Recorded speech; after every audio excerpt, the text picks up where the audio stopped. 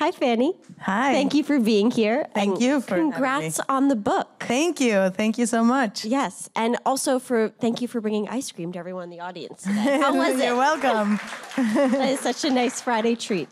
So this book is all about Mexican ice cream. Yes. And it's really interesting. In addition to recipes, you go into the history of Mexican ice cream and why this is so special. But can you share what makes it different from ice cream that people are used to eating in the States? Well, I think that there's just like regular cuisine in Mexico, there's a lot of regionality that people don't often know about.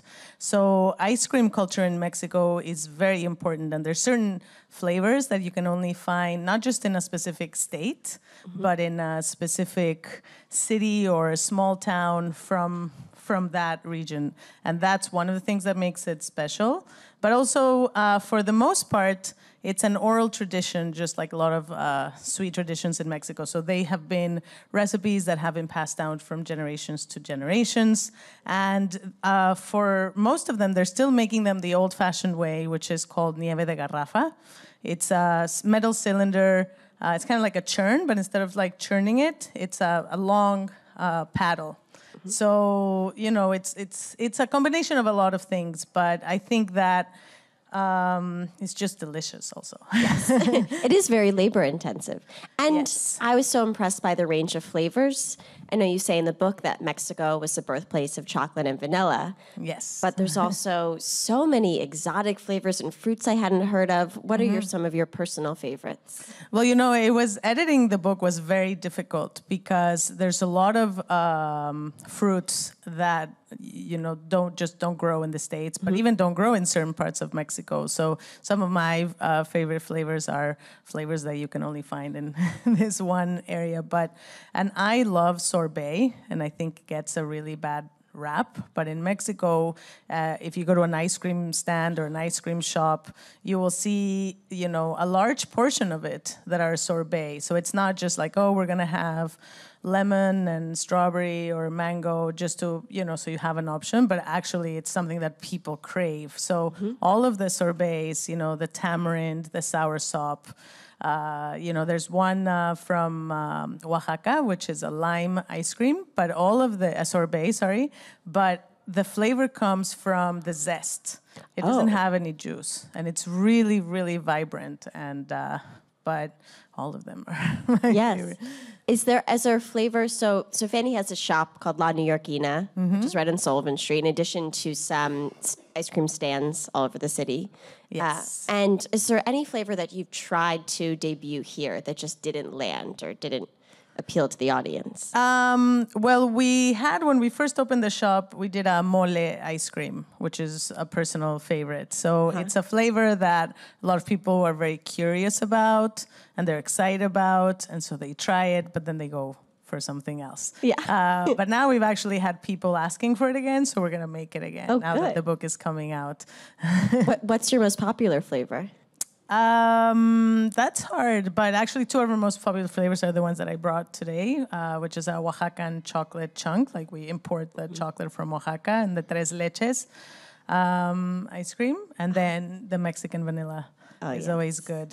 But we have a lot of rotating flavors. So a personal favorite is we have a coffee that's a very deep coffee from Chiapas, which is a southern state, and it has a salted cajeta, which is a goat's milk caramel. Oh, it's so good. Sounds so good. So I'm sure on an 80-degree day in New York like today, business is booming. But what is it like to run an ice cream shop all year round? How do you make it work? You know, it's still a work in progress, to be honest. I mean, this was our first, we opened the shop. I opened the shop in mid-October of last year. And before that, it's been a seasonal business where we have carts in different parts of the city, as you say, and we do caterings, we do some hotels and restaurants that we supply to, but we opened later than we wanted to. as it often happens in New Yes. York. And it was a challenge, you know. And because for the most part, most people that know us for our paletas, which are Mexican-style ice pops. And people don't really crave paletas in the winter or in the fall. They do crave ice cream, but it takes a while for people to know you, to think of you. And we do have some other offerings, you know, like, but this winter we are going to be adding these two very special things. Well, one is churros. So churros and ice cream and Mexican hot chocolate, so that's always good. But we're also going to be having these things called marquesitas, which are, imagine like a cone batter, but like those large crepes. Okay. You know, like that big. And then it's rolled up and it has this cheese inside, like Gouda cheese. It's so good. Oh, so it's savory. It's savory. So it's savory and then sweet on the outside. That's the traditional one. And then we'll have some house-made jam or caramel, the goat's milk caramel to go with that. So, but it's a work in progress. That sounds great. I've had some of your savory cooking. I remember you made the Mexican corn for that barbecue. Yes. And it's so good. Do you ever, clearly you're very skilled in beyond pastry cooking. Do you ever think about going into savory? I do. I actually started my career in the savory side. So any chance that I get an opportunity to cook savory, I get very excited. And I do have this one project that sort of bridges both of them. It's, you know, it's brewing. I just need to find time. Yeah. But where I would hope to be able to do some more savory stuff as well. Yes, I would hope so as well. So we did a story on Grub Street that was right after the election, and I spoke to you, and it was how Mexican restaurant owners feel now that Trump is president. And this book is such a beautiful celebration of Mexican culture.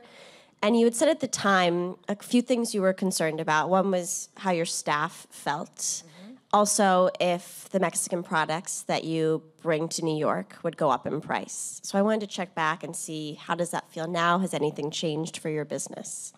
Well, the fact that, you know, he's president still sucks, you know, for us, sorry. You know, the worry is still there, but you just keep on going. The prices have gone up, like the limes, the avocados, everything. The frustration has gone up, but at the same time, you know, you just keep going. And one of the things is, you know, we have a lot of tourists that visit the area, and you do get a lot of people, not a lot, but you get, you know, a handful of people that, you know, sort of diss things just because it's Mexican. And, you know, it's sort of a moment where, you know, I've always been very proud to be Mexican and always been about celebrating Mexico. But it's sort of like now everybody that works, you know, with us and for us, it's like, okay, now everybody, you know, just has to be much more forceful about the mission.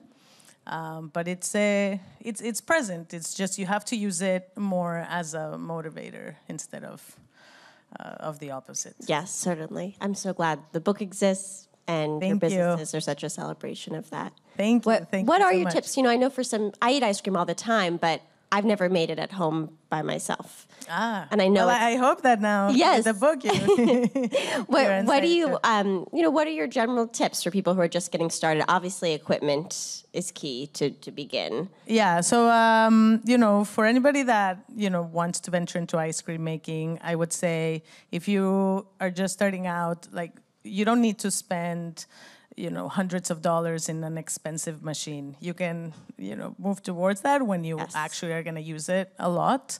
It's really all about the ingredients, you know, like in cooking. Like if you're going to use fruit, get the ripest fruit that you can find. And often if you buy it at the farmer's market, you can ask them for what they often refer to as seconds, which is like fruit that is a little bit bruised or they're not perfect, but it's actually, they're overripe and they're perfect because they have all of the sugars concentrated. Always also, if for most of the recipes, let it mature. So let it, you know, sit in the refrigerator overnight. That way all of the flavors really, you know, come together better. So I'm supposed to make it and then just let it, and then not eat it for a couple hours. That doesn't. Patience is virtue. I don't know if that's gonna work but for me. certain things, like something that had like a lime, you want to make it right away because otherwise it's gonna oxidate. Okay. And you can make it right away. Don't worry, it's just the flavor is gonna be more concentrated. Good to know. And you've hinted at it here and also in the book. You said you have so many ideas for businesses. You mentioned starting your own churro business. And you already have dough donuts. Yeah. A churro-specific bakery sounds incredible to me. Yes. Where, what do you think the next year will look like for you? Will we see any of those new ideas come to fruition? Well, I always have sort of like this collection of ideas, and then, it just takes much more time to get to it. So instead of having like a churro-specific business, I'm going to include that in the New Yorkina. So, we're opening here on Astor Place sometime soon, I hope. We've been waiting on electricity and stuff. And it's really making it's adding stuff to the existing store. And then, we're exploring opening in LA. So that's very exciting. And so that's, and then there's another sort of like a food court that's opening up in Williamsburg. Okay. So we're going to be opening there. So it's sort of growing what exists, but also planning for growth, and then somehow making room for these new dreams and new ventures. And I would love to do more writing and more research, and already started to write the proposal for the next book. And I don't like to be bored. Yes, you work hard. Yes. Good. Well, on that note, we'll open the questions up to the audience. Yes. Hello. Hi. I wanted to know, when you were growing up, was there any family member or friend that taught you how to make ice cream and other pastries? No, actually, there was nobody in my family who was, a baker or a cook. But I was very fortunate to grow up in Mexico City, which has amazing food.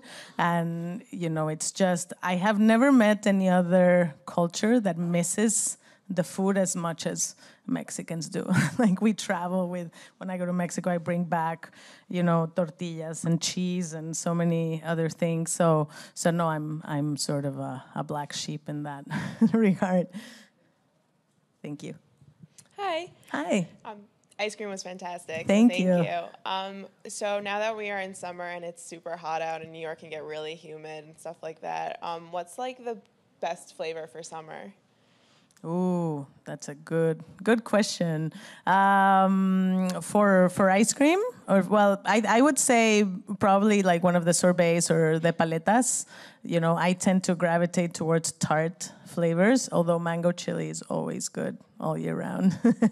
But like the lime basil, we have a cucumber lime, and coconut, anything. So those kinds of flavors I think are great for hot summer days. Hey, Fany, thank Hi. you for being here. Did you have any helpers recipe testing for you, or did you do it all by yourself? That's a very good question. So what I do with the books is, I do the recipe testing for everything myself, and then I send it out to one person who helps me, who does recipe testing, but also send it out to friends and family to test it out. And they fill a questionnaire because you're doing it so often and so much that it's very easy to miss things, or and I want to make sure that it's user friendly. So it goes through a lot of hands, and then after I get all of that, then I did the recipe testing once through again. Great. Well, thank you so much for being here Thank today. you, Sierra. Congrats on the book. Thank you so And much. thanks for coming out. Thank you, guys.